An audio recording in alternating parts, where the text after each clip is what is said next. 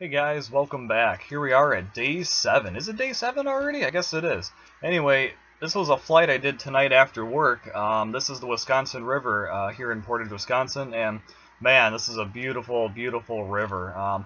It's about 430 miles long. It runs through most of our state.